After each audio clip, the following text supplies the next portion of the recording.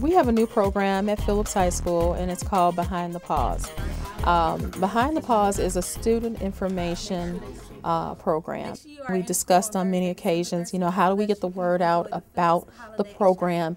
And one of the things that the students did discuss heavily is that, Twitter is such a big thing. It's even bigger in some cases with teens more than Facebook. The students are responsible for updating the page. It's a part of them being a responsible member of the Behind the Pause crew. Everybody's eyes up front. You had an interaction. Click on the A is for connect up there.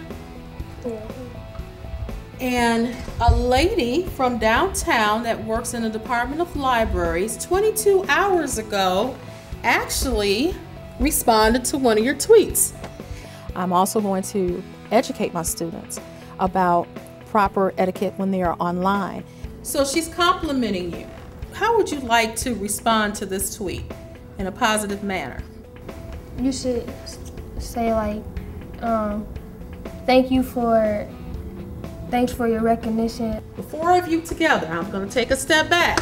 I want you to come up with a really nice reply that you can give to this nice comment that was placed on the Twitter page.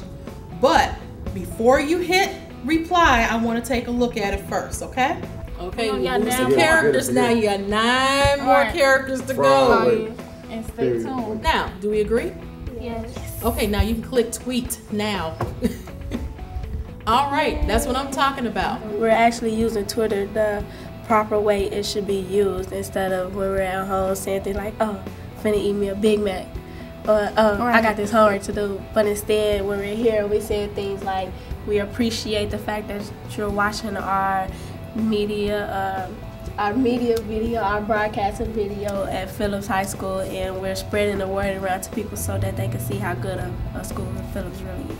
These are the skills that are needed that if some of them want to work, whether it be in television production, or maybe they're working in a social media department for a Fortune 500 company, or maybe working for a school district, they're being trained. They already have this great experience, to start off. Who knows, someone could see this and see me on here and be like, oh, she really know how to speak. She got a cute smile. We could use her on TV actually one day. In the long run, you have future employers and sometimes the colleges that are looking at these pages. So it is important that we inform and we teach our kids how important it is that they should behave properly while they're online.